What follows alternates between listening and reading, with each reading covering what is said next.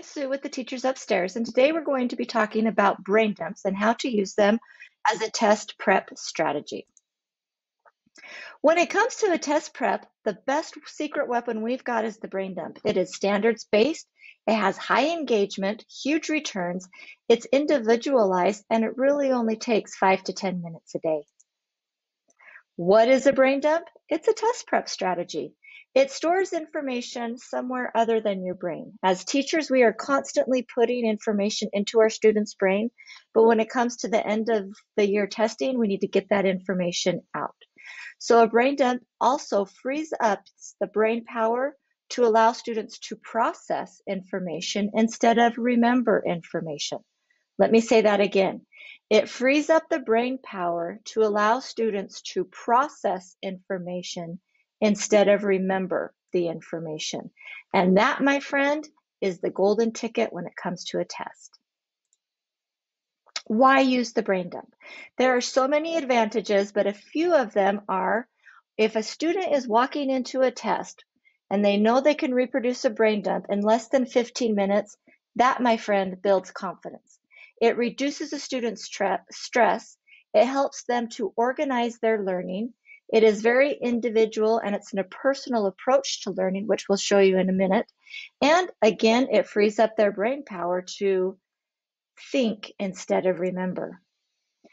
The first step is to design a brain dump. When you are designing your brain dump, you're going to want to be standards-based, and we use the NGSS, or the Next Generation Science Standards, when constructing our brain dumps. So when designing a brain dump, you're going to choose simple diagrams or formulas to represent overarching concepts. If you can see over here to the right, or moon phases or seasons, these are simple diagrams that students can use to help answer a variety of questions. You want to choose items which students can reproduce that will provide value and meaning to them on the test. So that could include formulas as well, or acronyms. The second step is introducing the brain dump to your students. Show the completed version. This is an example of a brain dump that we've used in 6th grade. There are 4 main units of study: the solar system, energy and matter, weather, and ecosystems. So show the completed brain dump, explain the reasons why you're having the students learn the brain dump, and then you are going to model writing out the brain dump using your teacher talk. Why are you using these specific models or formulas or acronyms on the brain dump, and how can that benefit the student?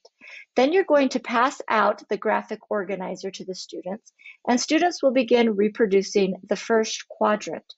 Once they understand that first quadrant, then you can move on to the second, third, fourth, or if you have more units of study, you can add more as you need. Research has shown that the very act of being quizzed helps a student to remember the material better. Quizzes are more effective when they are done in small increments over a long period of time. In addition, when feedback is included, the benefits are even greater. So why am I talking about quizzes? Because we attach a quiz with the brain dump. This helps students remember, and it provides motivation for them to study. Did I say we grade the quiz? Not necessarily, but we do attach it to a quiz. The third step is incorporating the brain dump. Like I just said, if it is spread out over small increments of time and spread out, students tend to remember it better. So we sprinkle the brain dump practice into our bell work, which is about twice a week that we'll do this. And then we have a quiz on Friday. We give a time limit to the quiz. So each quadrant should take about 5 minutes or less to reproduce in the example we are showing you here. And then after those 5 minutes, students are going to take that brain dump and they're going to grade it, meaning they're giving themselves feedback. They're going in with a marker and they're writing down everything that they missed in that quadrant. That right there is making it individualized and personal, because now that student knows what information they have down and what information they need to spend their time studying and remembering, reviewing, so that they can reproduce that quadrant in the specified amount of time. Having students grade their own brain dump turns this strategy into an individual and personal learning experience. Students now know where to focus their study efforts, which will be different for every individual.